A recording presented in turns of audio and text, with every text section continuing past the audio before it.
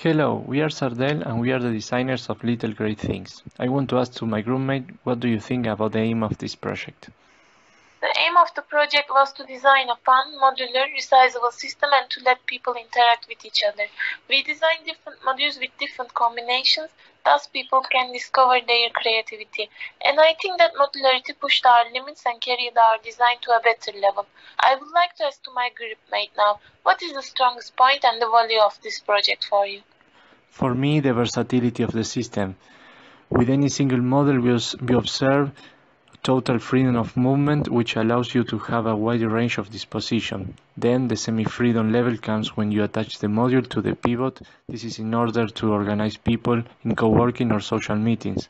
To end, the bigger pillar takes more attention because of its visual communication, but then it suggests you to discover the ecosystem of modules.